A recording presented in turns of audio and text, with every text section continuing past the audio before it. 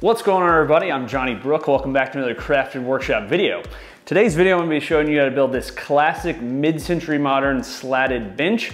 This is modeled after the famous Nelson bench designed by George Nelson, still being produced today by Herman Miller. It's a pretty simple build. I used a lot of power tools in this video, but you could build this whole thing really with a circular saw and a drill. You could build this out of all 1x2s and 1x3s from the home center as well. So a really great project if you like this kind of modern style and kind of will take your joinery and that kind of thing to the next level. So let's go ahead and get started. So I built this project out of 8/4 hard maple and oak, but you could also just use a mix of 1x2s and 1x3s from your local home center if you don't have the equipment to mill rough lumber. It was a ton of work ripping down the maple strips, and I would have just bought the lumber already milled if I didn't already have the maple on hand. I ripped the maple into 3/4 inch by 1.5 inch strips on the table saw, and if you're using 1x2s, you'll want to purchase 7 8-foot long 1x2s for the bench top and cut them into 48-inch long pieces.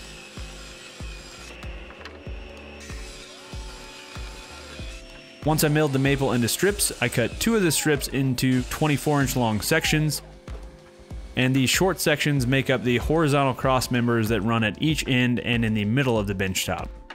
The middle cross member is twice as wide as you can see here, so I also glued up a pair of these cross members. I built 3 of these benches in total, so that's why you see me gluing up so many pieces here. With the pieces cut to size, it was time to cut the dados into the pieces. To do this, I made a little jig using a scrap piece of plywood. I set up my dado stack to be the exact width of the slats, 3/4 inch in my case, and then set the height to exactly half of the height of the slat, which is also 3/4 inch. Once this was set, I cut 1 pass into the temporary fence and then added a small offcut from the slats to this opening. This offcut will serve as a stop block on the jig. I then used a 3/4 inch spacer block to space this offcut 3/4 inch from the dado stack, and with the spacing correct, I screwed the fence to the miter gauge and was ready to go. Now, if you don't have access to a table saw, you could do all of this with a circular saw and a speed square as well. So the way this jig works is as follows. You make a cut with the piece pushed up against the stop block. Once this cut has been made, you slide the workpiece over, putting the dado you just cut onto the block, and this sets the workpiece's position to exactly 3/4 inch from the blade.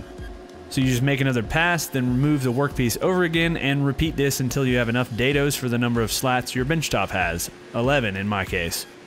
Also, as you can see, I have all of the cross members taped together so that they can all be cut at the same time. Once all the dados were cut, I cut the cross members to their final length, 15 3/4 inch in my case, at the miter saw. With the cross members cut, it was then time to make the matching cuts into the slats. So there's 1 notch on each end of the slat and a double wide notch in the middle of the slat. So first I cut the notches on each end of the slats. I just put a clamp on my miter gauge's fence, which served as a stop block. With the notches cut on each end of the slats, I added a block to the table saw's fence and set the distance from this block to the dado stack to be exactly the length of half of the slat minus 3/4 inch. This way, when I made a cut, it cut a dado, then I could flip the piece around, make another cut, and it left me with a double wide dado. So it's best to sneak up on the width of this double wide dado. You want to err on the side of too narrow because you can't very easily put wood back. So make the width of the dado just wide enough for your center cross member to fit snugly. As I said earlier, I made 3 of these benches, so I had a lot of slats to cut. With the stop system set up though, it went pretty quickly. After making all my dado cuts, I ended up with a 3/4 inch by 3/4 inch notch on each end, and then a 1.5 inch by 3/4 inch dado in the center of the slat.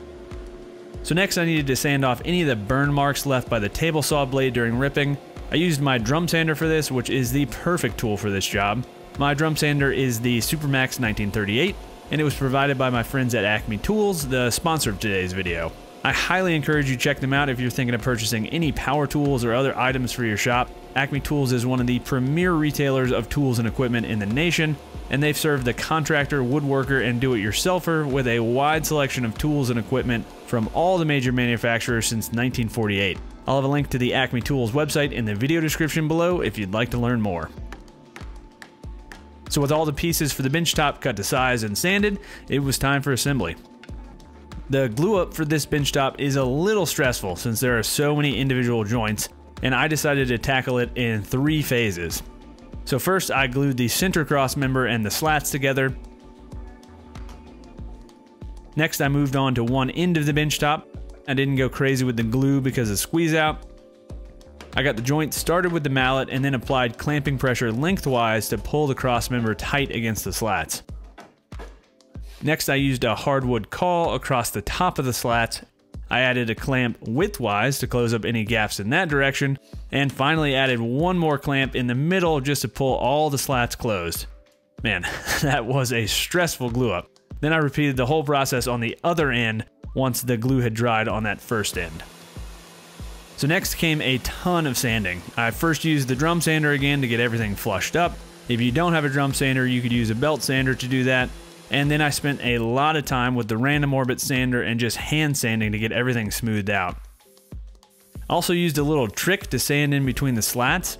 I took a piece of 3/4 inch plywood, which is slightly less than 3/4 of an inch wide, and attached some sandpaper to one edge of it with spray adhesive. I cut away the excess and I was left with the perfect tool for sanding between the slats and the cross members. Finally, I eased all the edges, making sure to still leave them nice and crisp. So with the bench top essentially done, I moved on to the legs. I decided to use this huge chunk of oak I had laying around, but I based the size of the legs on a standard 1x3. So if you're buying 1x3s for both legs, you'll need 2 6-foot long 1x3s. So I milled the chunk of oak to size with the bandsaw, jointer, table saw, and planer, and then moved on to cutting the leg pieces to length. The legs are pretty simple. They're just made up of 4 pieces that are joined with screws and dowels. All the pieces are cut with an 8-degree bevel on each end, and the top piece and 2 sides are 14 inches long, and then I just cut the bottom piece to fit. So the top and bottom pieces have an 8-degree bevel cut angled towards each other on each end, and the side pieces have the bevel cut parallel to each other on each end. So to assemble the legs, I pre-drilled and countersunk holes and then added 2-inch screws.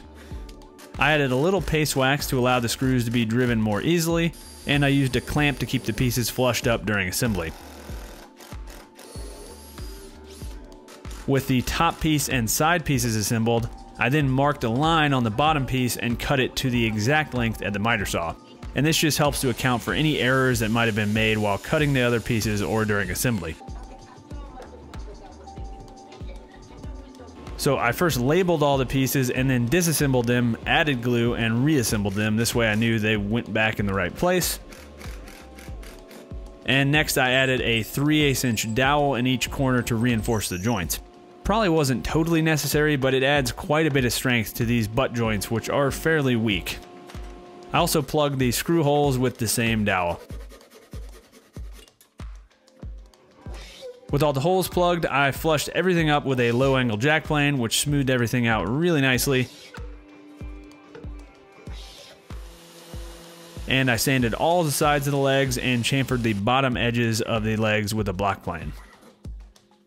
So the legs on the Nelson bench are traditionally ebonized, which is basically just stained black, and I decided to try using a leather dye to do this.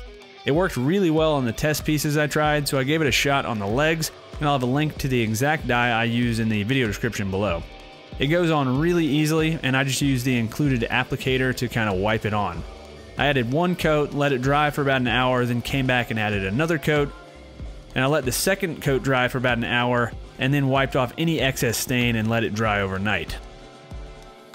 Then I added a coat of spray shellac to kind of seal the dye, and then finally added 2 coats of spray polyurethane to finish the legs.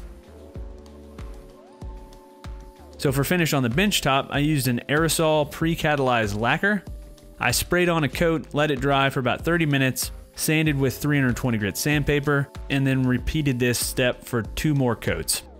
I let all these finishes dry at least overnight and then attached the legs to the bench top from below using 1¼ screws.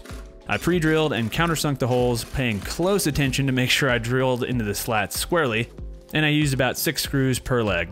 With the legs attached, the bench was done. All right, hopefully you guys enjoyed this one. This was a great project. I am extremely happy with the way it turned out. It basically looks just like I was hoping it would, so that's awesome. The leather dye seems to have worked out really well on the oak. I'll kind of keep you guys updated as time goes on just to make sure nothing weird happens with it, but I don't anticipate that happening. So thanks again for watching. Hopefully you guys enjoyed this one. If you don't already, maybe get subscribed. I put out new projects like this every Tuesday. Also, I have links to all the materials and supplies in the build article, which is linked to in the video description below. And last, you can support me a little further on Patreon if you want to, get some behind the scenes stuff, get some free plans, all that kind of stuff. It's patreon.com/craftedworkshop. All right, thanks again for watching, guys, and until next time, happy building.